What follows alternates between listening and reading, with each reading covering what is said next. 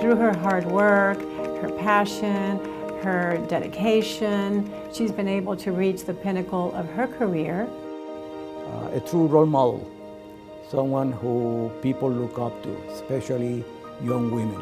Cuenta con nosotros Helen Aguirre, analista republicana. Helen, gracias por estar aquí con nosotros. We have many women in the state of Florida, but I think Helen stands out. She's accomplished professionally, and she has a broad range of accomplishments.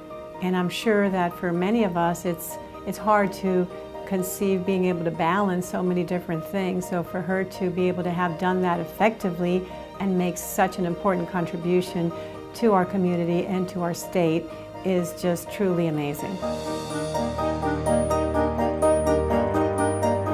Helen Aguirre Ferré was born and raised in Miami to Nicaraguan parents.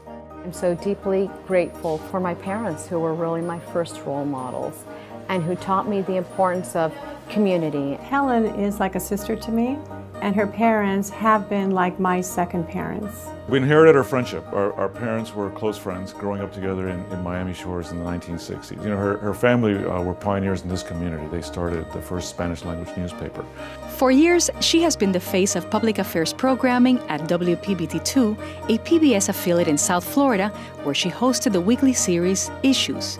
There, she launched Issues Reports, an investigative arm of journalism. Her work as a bilingual correspondent in multiple platforms has been recognized countless times in the community. One of the things that I'm very proud of through my years in communications is that I've been one of the voices who has helped bring the community together, as one can only do, really, in communications. In the print media, Helen has been a respected weekly columnist for the Miami Herald and El Nuevo Herald, and held leadership positions at Diario Las Americas. Additionally, Helen worked as a national host for Univision America Radio and worked as a political analyst for Univision during numerous national conventions and elections.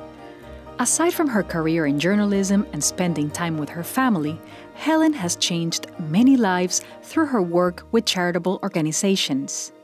She co-founded Operation Saving Lives, a humanitarian task force responsible for sending significant contributions of medicine, food, and clothing to the victims of Hurricane Mitch in Central America. Through her actions, Helen is not only an example to women in Florida, but she's made a tangible impact to so many people's lives. She's such a caring leader who has participated and supported some of the best causes in this community. It is in giving that you receive, and I feel it's such a gift to be able to give back to the community. She is also the first woman to chair the Board of Trustees of Miami-Dade College, the largest institution of higher education in the nation, which awards more degrees to minorities than any other college or university in America. I couldn't say enough good things about Helen Aguirre Ferré and what she has meant for Miami-Dade College.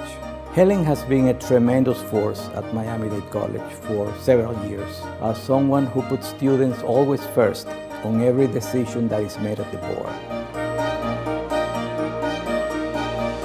I think Helen is so deserving of the Florida Women's Hall of Fame because of the power that she provides to people. I nominated Helen Aguirre Ferré because she's a Florida treasure, and born and raised in Florida, a formidable trajectory of leadership, someone who's well respected and admired throughout South Florida.